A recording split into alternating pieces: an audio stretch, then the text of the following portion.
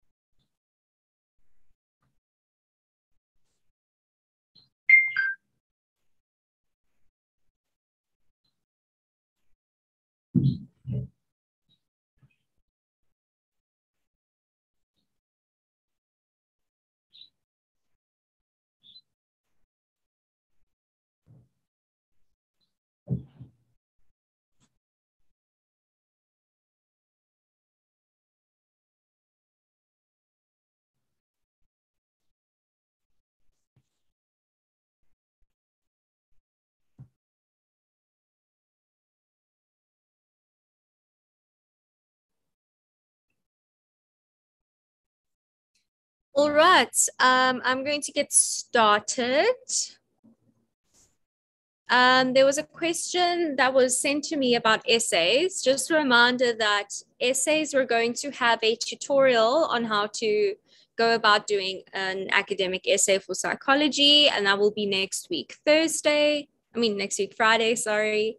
And details of that will be communicated with you next week via me and by your tutors.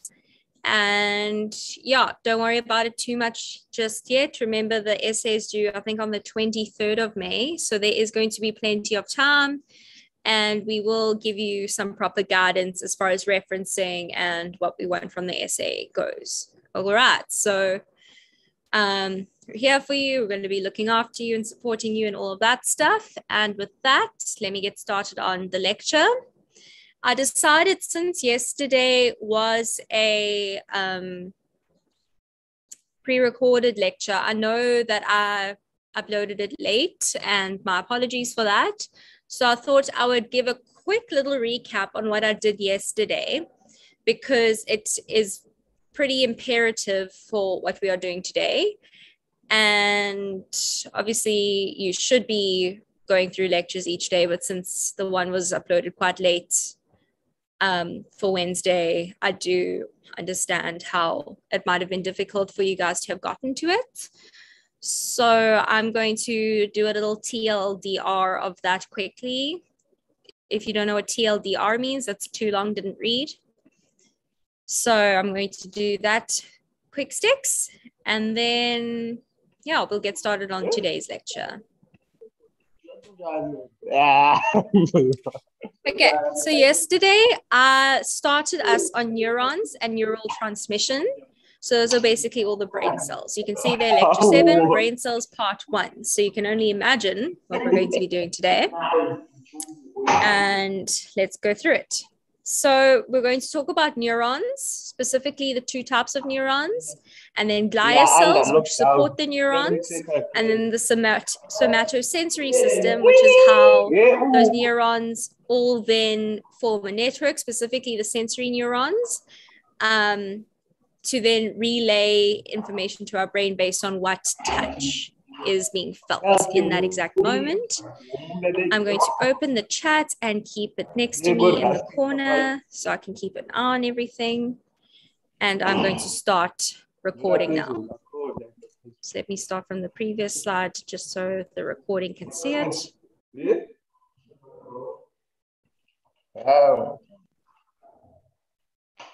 All right, so just to recap, for anyone who's just joined us, I'm going to go quickly through what we did yesterday, just for a recap, because it kind of leads on to what we're doing today. And yeah, please do mute yourselves. Yeah, okay. So let's do it. Ooh. Okay. So neurons, we're going to talk about motor and sensory neurons. Glia cells, we're going to talk about astrocytes, microglia, and oligodendrocytes, and how all 3 of those help our neurons. And then we'll talk about the somatosensory system, which is how sensory neurons tell our brain what's going on. We're just going to quickly whiz through this because this was yesterday's pre-recorded lecture. Obviously, I go into a lot more detail yesterday about all this stuff. So yeah.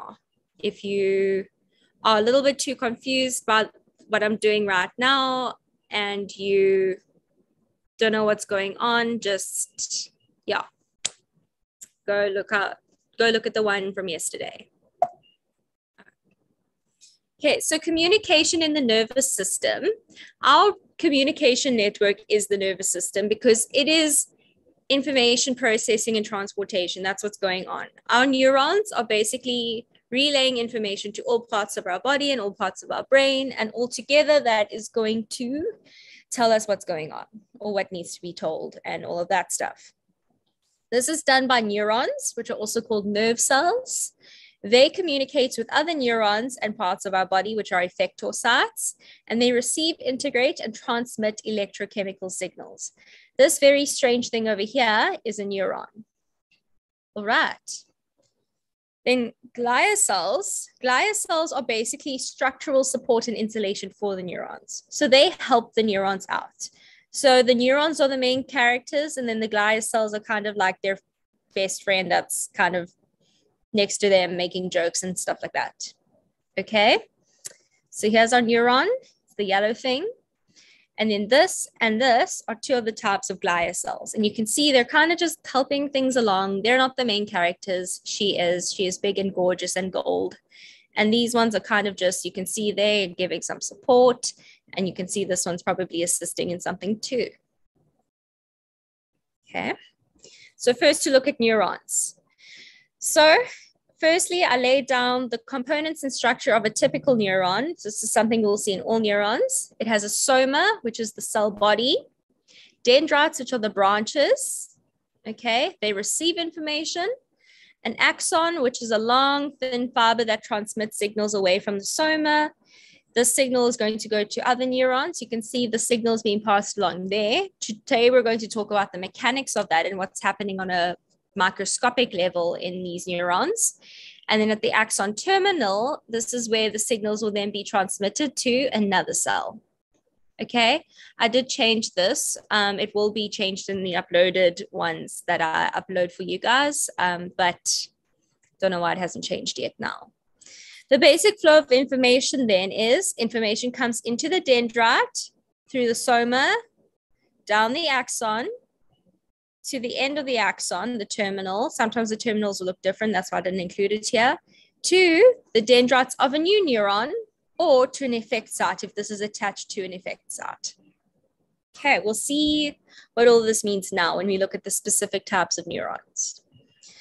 Okay, other two things that you need to take note of, they're not on this one, but you can see here, you can see on the axon, there are these weird little cells, okay? They're myelin sheaths, okay? So it's basically this wrapped around thing. I don't know if you've ever seen those container things that you can buy that are like bubble gum and then it's like wrapped up like tape, basically. That's what the myelin sheath looks like. And it's basically wrapped around the axon. It helps to speed up the firing of neurons, okay? So as the signal passes through from the dendrite to the soma along the axon, it speeds up this thing here. Someone asked, is it kind of like an optic fiber cable? Yes, Ezra, that's exactly what it's like. It's basically sending things along quicker. I like to think of the axon as like the wires inside, just like a typical cable.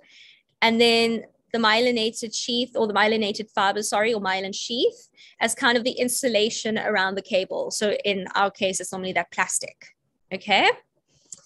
You'll also notice though that there's little gaps in between. So it's not continuous. You can see it'll be some myelin, then a gap, more myelin, gap. Those are called nodes of Ranvier, those little gaps. They are small gaps with no myelin sheath. Their function is a little bit strange, so I don't need you to know it. For now, all you need to know is that the myelin sheath is there to speed up firing. And if there's no myelin sheath, that gap is called a node of Ranvier. We'll talk about Schwann cells now, well, a little bit later when we talk about glial cells. Okay.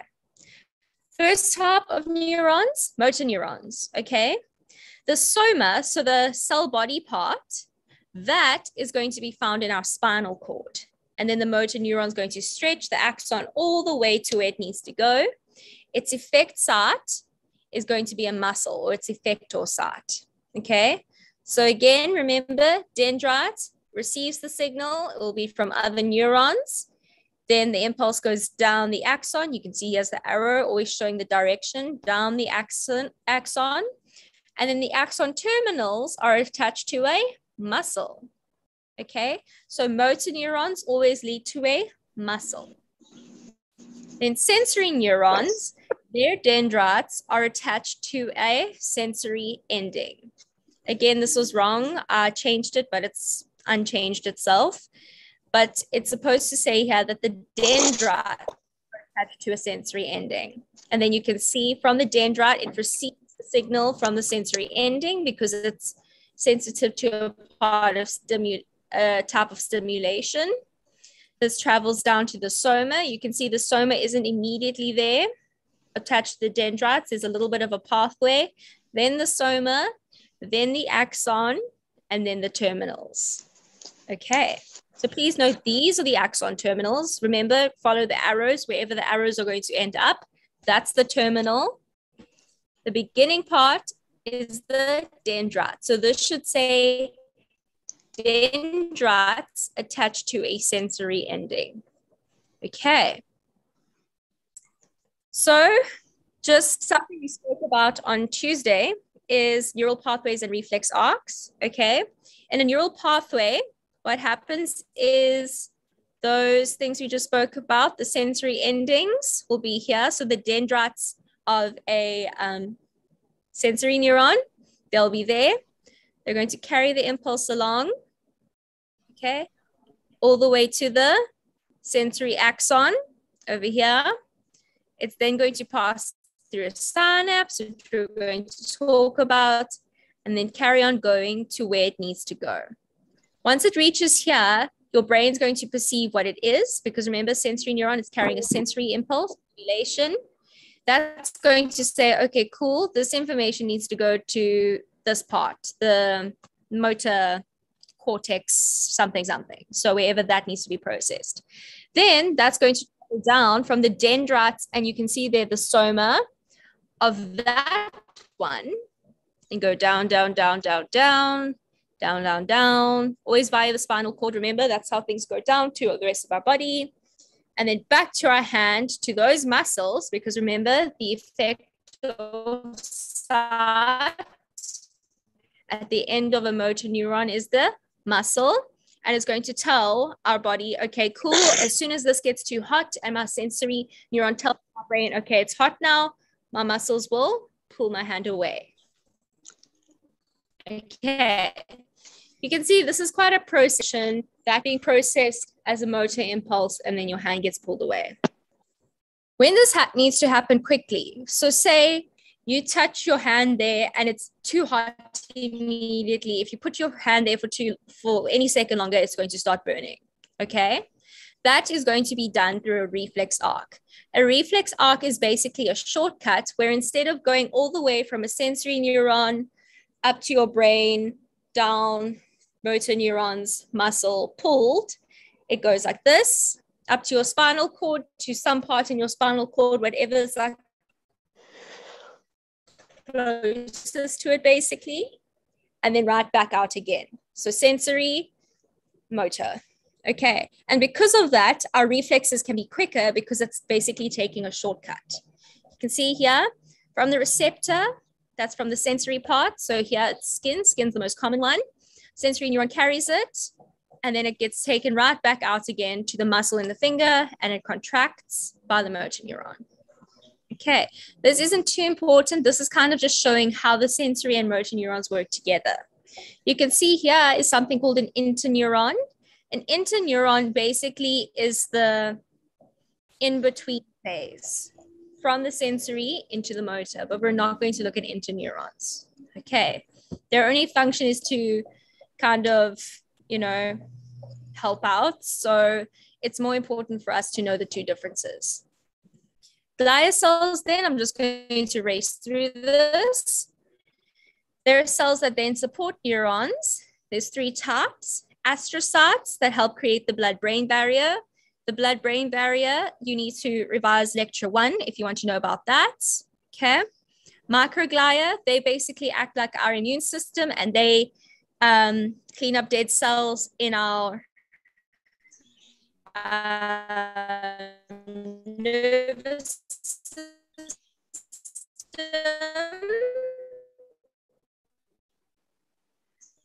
Okay. And then oligocytes, the oligodendrocyte will eventually become. I went into more detail in the previous lecture. This is just a bit of a TLDR. Okay. Somatosensory systems now. I don't know why I'm getting feedback on my side. I think someone might have the mic open or something like that. So please make sure that your mics are muted. Let me know if you can't hear me or if my sound.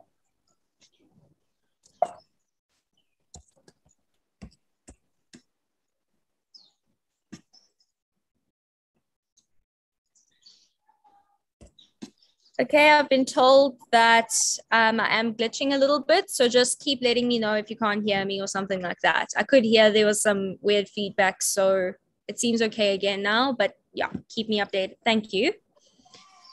So somatosensory system, again, I'm just going to race through this because this isn't pertaining to what we were talking about today in our lesson.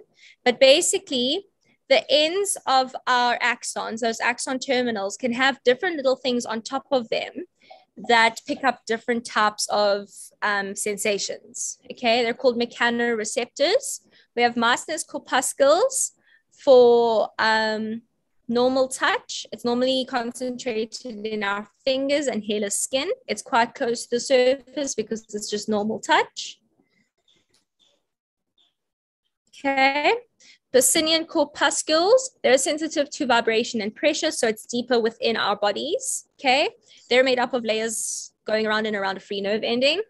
And then Merkel's discs, they are sensitive to pressure, position of touch, and light touch. They're slowly adapting, which means that they'll continuously be telling your body, okay, something is touching you right now. You are wearing clothes. I can feel the clothes on our body. We're not going to focus too much on it, but I can feel the clothes on my body. That kind of thing. Okay. So that was the stuff from yesterday. I'm not going to take questions on that because that was from yesterday. I want to move on to what we're doing today.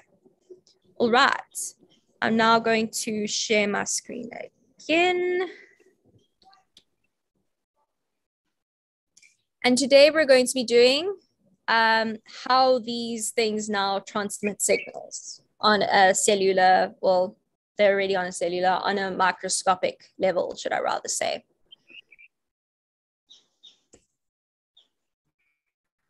All right. So neurons and neural transmission, brain cells part 2, electric boogaloo. That's what we're doing today. Okay, it's not a long lecture, which is why I went into the stuff before, so we had a little bit more context. But basically, this is what we're going to look at. We're going to look at neuron electrochemical activity, and that's basically how those signals are transmitted. At resting potential, that's when the neuron isn't firing something, but can maybe fire something. Action potential is once a signal is being sent through a neuron. And then I can hear I'm glitching again. Just let me know if I'm inaudible. And then I'm going to talk about different ways that the signal and channel can be disrupted. Okay, I'm going to channel disruption. You'll find out what that means just now. Then I'm going to talk a little bit about what a synapse is, because that once electrochemical activity has covered through a neuron, it needs to get passed on to the next neuron, because remember, they form that neural network. There's a synapse between those that then needs to be jumped by that signal. And we're going to talk about how that happens. All right. These are Ed and Frankie, my friend Alex's dogs, and they're going to take us through this lecture. I have someone asking, will the PDF slides for lectures 5, 6, and 7 be uploaded onto Are You Connected? Yes, I'm going to upload lecture slides for each lecture series the following Monday after it's been completed. So this has been lecture 5, 6, 7, and now today 8. They'll be uploaded on Monday. I might upload them a bit earlier because then maybe people can use the long weekend to catch up. Okay, electrochemical activity, the first thing we're going to be doing today. So in the 50s, 2 guys named Alan Hodgkin and then something Huxley, I can't remember, they discovered the mechanics of neural transmission by studying action potential of neurons in the giant squid. The giant squid's axons are about 100 times larger than human axons. Human axons we can't see with the naked eye. So these bad boys, they could actually like study and look at, which is quite insane to think about. What they found is that the fluids inside and outside neurons contain ions. So by fluids, I mean literally, you know, all our cells exist in fluids because they can't exist without water because they'll become dehydrated, blah, blah, blah, blah, blah. So what they found is that the fluid inside cells that exists and the stuff that the cell is then floating in, they both contain ions. Ions are electrically charged particles, okay? Examples are basically any element that carries a charge, which is all of them. So like sodium, potassium, calcium, chlorine, all of those. They all carry a charge, which means that they will make something more positive or negative, okay? Neurons, when they're at rest, they have more negative ions inside them than outside, okay? At rest, we mean that they're inactive or they're at resting potential. By more negative ions, we mean that the ions that are inside the neuron, there's more negative ones than positive ones, okay? And they're quite, in its natural state, not doing anything, a neuron has a negative charge, okay? So resting potential is when the electrical charge across the cell membrane is existing in the absence of stimulation. That's its resting potential, okay? Potential always means like to do with charge or voltage and that kind of thing.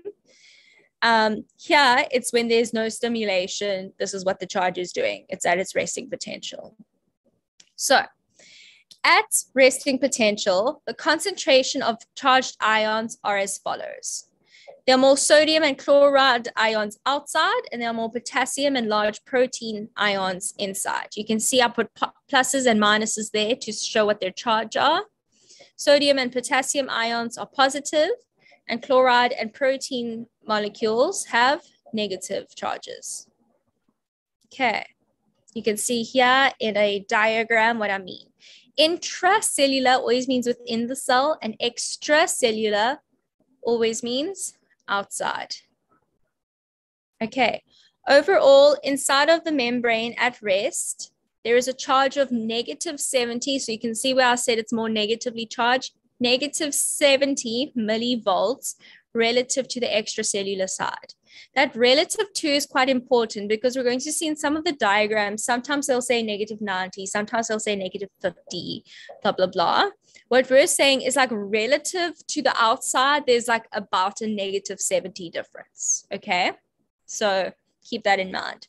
So inside of cell, more negative than the outside of the cell. Think of me, I'm quite a negative person. So relative to the outside, so everyone else, I'm quite negative. Okay, think of it like that. Okay.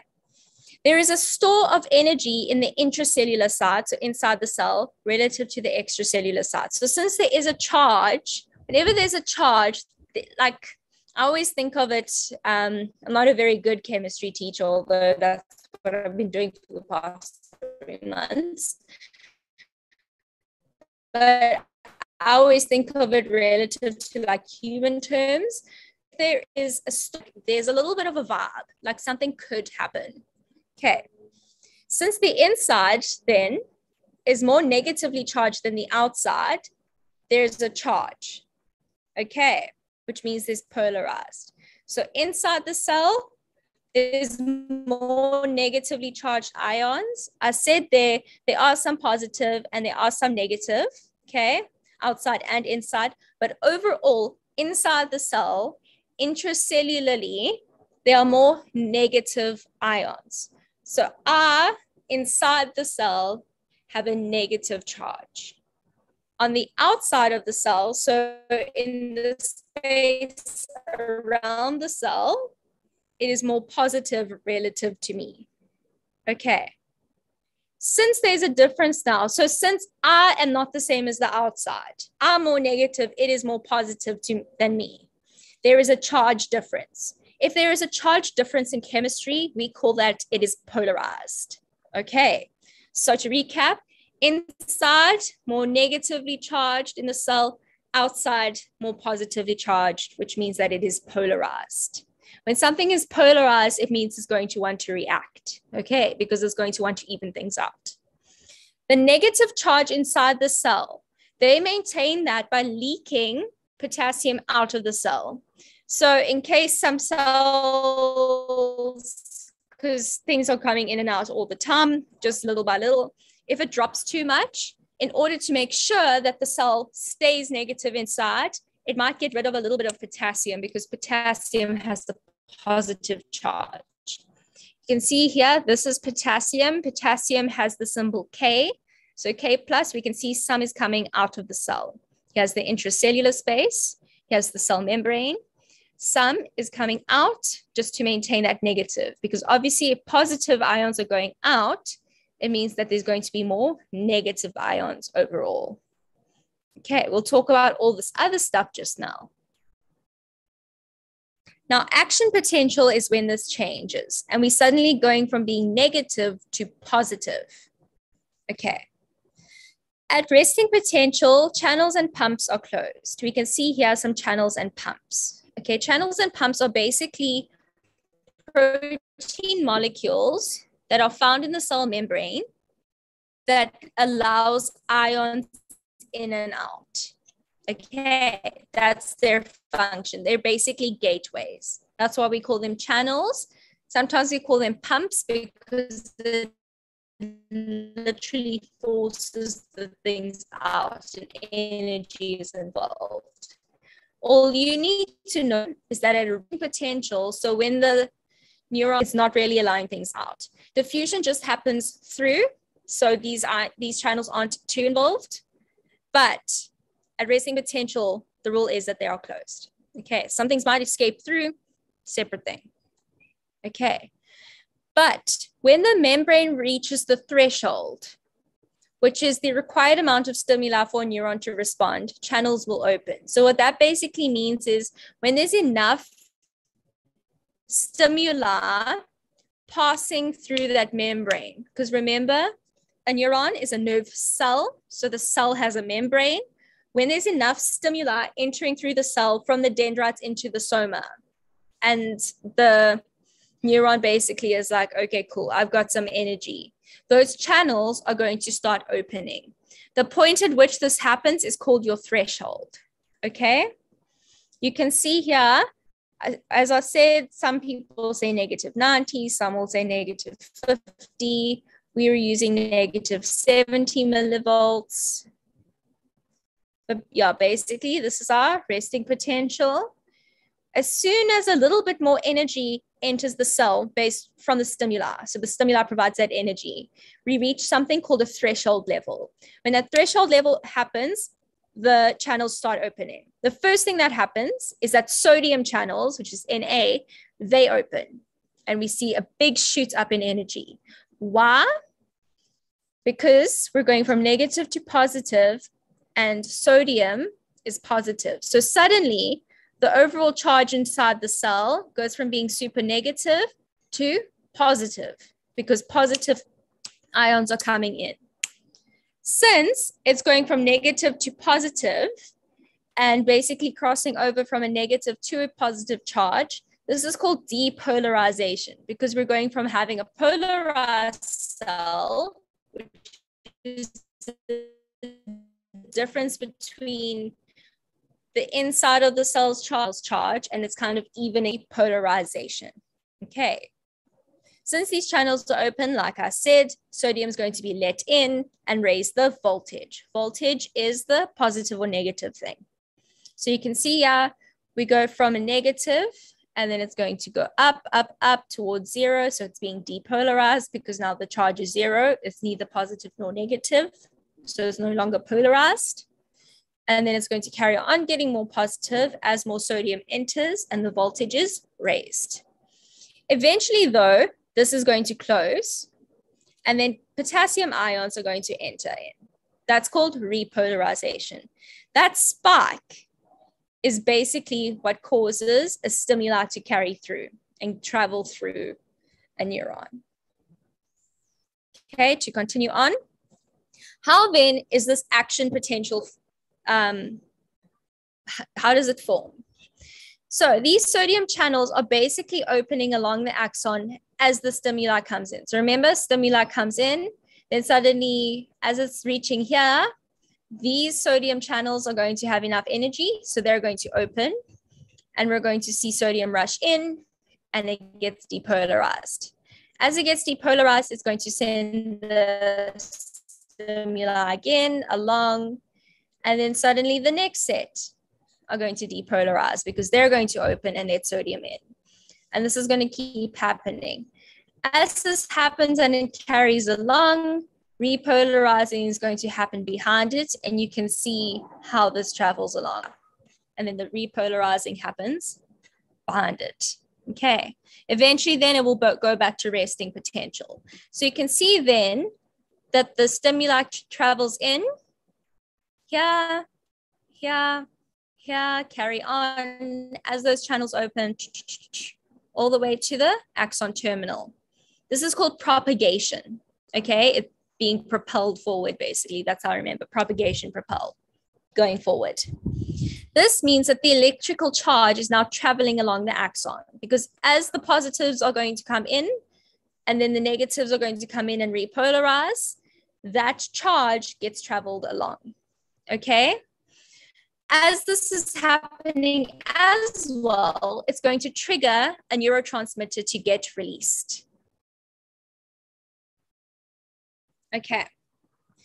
So neurotransmitters are basically going to be used to pass the synapse. So as the signal travels through, neurotransmitters that exist in the cell, in the neuron, are going to say, hey, that signal, I'm going to follow it, okay? We work well together. And they're going to follow each other and then end up at the end of the cell. And then we're going to see what happens when they reach a synapse. However, this process can get interrupted if the sodium channels are not allowed to open properly. So anything that blocks sodium channels is going to inhibit a signal. Because obviously, if something is blocked there, it can't depolarize because we can't have the positive sodium coming in, and then the signal kind of gets stuck. Okay, it can't go anywhere because it no longer can travel along. So someone asked, so when the sodium channel's open, does the sodium just stay in or does it get out? When the channel's open, remember, it goes from the outside in, because remember we said there's more sodium outside than in, so it's going to travel through to the inside of the cell. Please just explain again what we mean by depolarize. Depolarize means that we go from having negative inside the cell and outside, and the outside cell being positive, outside the cell being positive, to positive things coming in through the channels, making this less negative, less negative, less negative, less negative as more positive comes in. It's eventually going to have no charge because the negative charge that was inside has been balanced out with the positive charge. And then since there's no charge, it is depolarized. Depolarization means that there is a charge difference. Depolarized means that charge difference has been eliminated. Okay. So if sodium channels can't open, that depolarization can't happen. Since depolarization can't happen, the signal can't pass through. Some things that can block sodium channels include local anesthetics, such as ketamine and propofol, anticonvulsants, including the drug oxcarbazepine, which is also used in some bipolar treatment if other medication isn't working. Anti-arrhythmia drugs, which help with any arrhythmia problems. So, for example, tetrodotoxin, which is from the pufferfish, that can also inhibit sodium channels.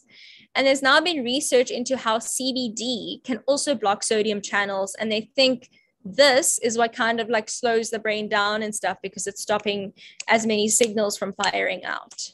Okay. When we talk about drugs and everything, we're going to talk about how sometimes we want signals to be inhibited because there's too much firing going on, because there's something going wrong in brain, synapse firing, all of those things. So sometimes it helps to inhibit a few signals, or sometimes drugs have to help get faster signals because it's not happening fast enough. Remember, all our brains are different, the same as all our bodies are different, and all of that stuff. We're going to explain it more in depth when we get to that section, which is next week. So now we've seen how the signal travels through a neuron. What happens when it reaches the end of a neuron and needs to get to the next neuron? Okay, so the axon terminal of one neuron at the end of it actually doesn't exactly touch the dendrite of the next neuron. Okay, there's a little bit of a gap, and that's called a synapse. So a synapse is where neurons meet to pass along a signal. Okay, the presynaptic, so pre always means from, through that depolarization process. It's now reached here. It ends in the axon terminals, and then the dendrites are going to be close by, form a synapse between the gaps. And this is going to be the postsynaptic neuron. And then again, from the dendrite, it's going to travel along the depolarization action potential effect to the end, to the axon terminals. Okay. At the start of a dendrite, where the synapses are meeting, so where the axon terminal and the dendrites are meeting at a synapse, these dendrites have something called receptor sites. We spoke a little bit about receptor sites or receptors a bit earlier, where we were saying that neurotransmitters in our cells always have a corresponding receptor that they like. Okay, receptors are quite, what do I want to say? They're quite fussy. They only like specific neurotransmitters to bind to them, which is also how the body then regulates signals from neurons, because sometimes the wrong signal gets sent or an irrelevant one gets sent and we don't actually need to respond to it. It's more just a background thing that needs to happen. So that's why that neurotransmitter that's traveling along with the signal will then pass and find its right receptor. And if there's no receptor, well then, fine, cool. we'll try again later. Can I define a synapse as a functional gap between two neurons? I prefer it to say that it's, yes, you can start with that, but that's not enough for a synapse definition, because the synapse also, you need to say that there's a signal transmission happening. Okay, it's not just a gap, there's signal transmission involved. Okay, I took a note here. The terminal of the axon terminal and the dendrite aren't actually touching. There's a microscopic gap between them called a synaptic cleft. Okay, they're incredibly close together. It's microscopic even. So it's basically like when you tell your sibling to not touch you and they're like, I'm not touching you, but like their fingers like right there. Think of it like that. At the end of the axon, the signal, it's all going to be released, and the neurotransmitter is basically going to hold the hand of the signal and say, okay, cool, I know where to go. I'm going to go to that guy, and it's going to go to the right receptor.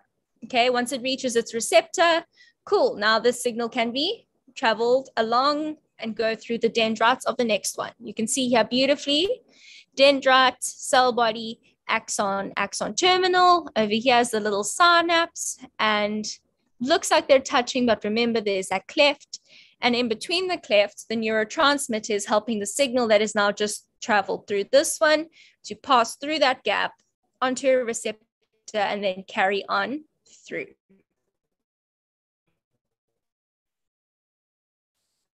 Okay. So electrical signals can travel the gap between neurotransmitters, as we've just said. The presynaptic neuron, where the signal is coming from, will release those neurotransmitters into the cleft. The signal will travel with the neurotransmitter and then fuse with the receptor site. And then the receptor sites are specific to certain neurotransmitters, as we also spoke about. Okay, we're going to talk more about neurotransmitters next week, and all the different ones like dopamine, serotonin, acetylcholine, and all of that stuff. All we need to know now is that neurotransmitters basically help signals to go through. Okay. Postsynaptic potential then is basically the voltage change that happens at the receptor site. Okay, if there's big enough change, then the neuron will fire, and the one that's receiving the signal is going to be like, okay, cool, I've received something. Actually, you know what, this is enough. I'm going to fire again. And then again, we're going to see that action potential happen in that neuron. And then it's going to carry on traveling through like that. Okay. If there's a positive voltage shift, so there is enough, it's going to be called an excitatory. So it's excited basically. Postsynaptic potential. So the cell is less negative inside the cell than outside, which means that potential happens because there's a difference, there's polarization, so it can be depolarized, blah, blah, blah, blah, blah. Whole process starts again. If there's a negative voltage shift, an inhibitory PSP, it basically means not quite enough of a signal. You know, maybe if another one comes through, or maybe if more comes through, then maybe I'll fire. But it basically means that. Does anyone have any questions before I let you go? We are at the end of the lecture. If you have any questions on this or the previous one, you can ask now. Otherwise, you can email me. I have been receiving email queries about things. I will still get back to everyone about the textbook. I spoke about that yesterday because some people didn't know where to find things in the textbook. So the aim of the PSP is to be neutral. No, neutral is always bad in biology because it means that things aren't going to react. Okay. The PSP wants to be positive because it means that neuron is going to then fire. Okay. When is the first test? You only have one test, and that is on the 28th and 29th of April. So not next week, Friday. Next week, Friday, remember, is your tutorial. But the following week, Thursday and Friday, your test is going to be open for you to complete. Okay, it's going to be online, MCQ, all of that. Details can be found in your first lecture. Those lecture slides are up. Our exams sit down, still in the process of discussing that. There's been a lot of back and forth emails that I've been CC'd in. Yeah, everyone in the department's still trying to decide because you guys are a massive group and it's a logistical nightmare. So we'll see. Your other exams will probably be sit down, but those departments will decide. Every department decides on their own. Any other questions? Okay, if you don't have a question, you're welcome to leave. Can you please re-explain ions? Okay, no problem. So ions basically are biological molecules that carry a charge, okay? Sodium and potassium have positive charges just based on how they are structured in their atoms and electrons and all of those things that we learn about in chemistry. But all you need to know is that sodium and potassium have a positive charge. So if there's a lot of sodium or a lot of potassium in something, it's going to have a positive charge. Chloride and large proteins have negative charges. Okay. And then overall, there's more protein and potassium inside a cell and more sodium and chloride outside the cell. But overall, there are more negative ions inside the cell, which makes that the inside of the cell a negative charge. Okay, probably means that those proteins, there's a lot of those proteins that are making things really, really negative, and maybe not as much potassium. Okay, anyone else got any questions or something that they want me to go through again?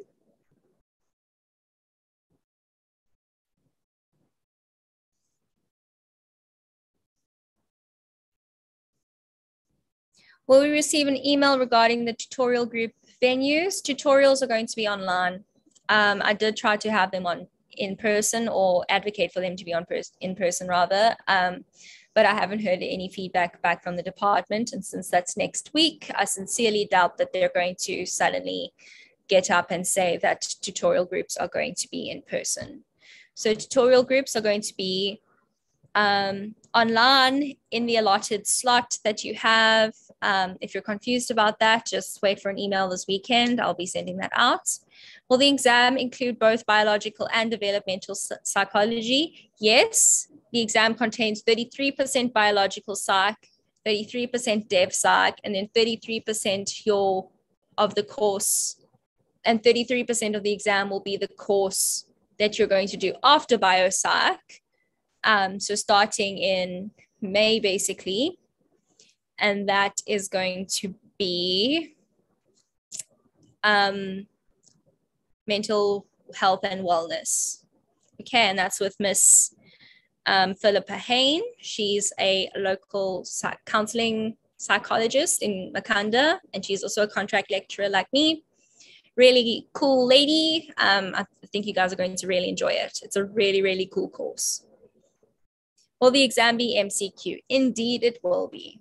Okay, so don't worry. Don't bring your pencils and panic about having to draw a motor neuron for me. You just need to understand it and be able to answer some multiple choice about it.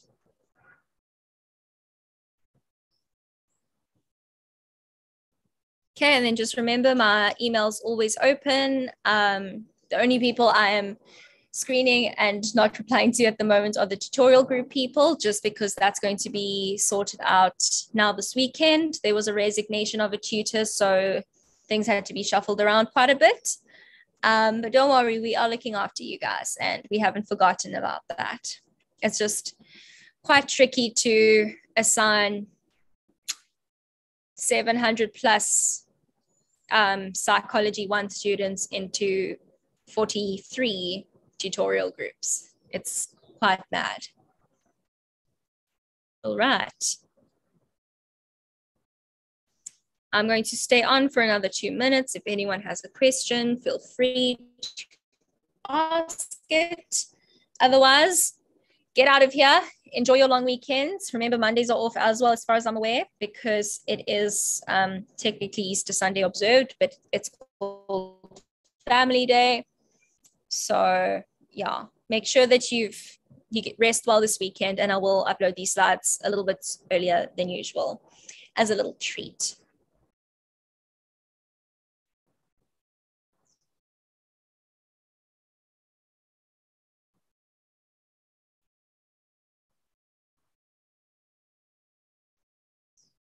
are the only channels the sodium ones. There are also potassium channels, there are protein channels, there are chlorine channels, I think. No, I think those just are active transport.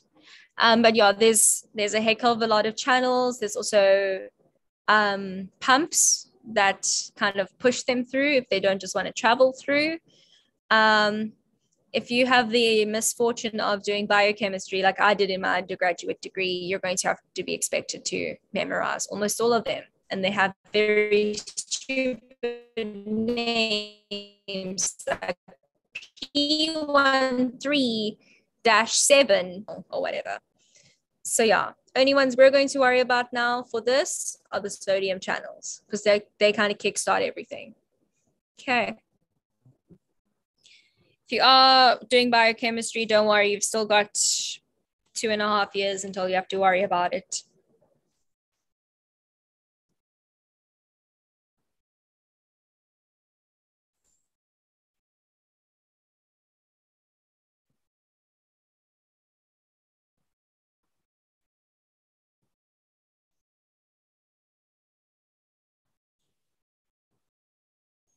Even if there would be sit down, would it still be MCQ? Yep.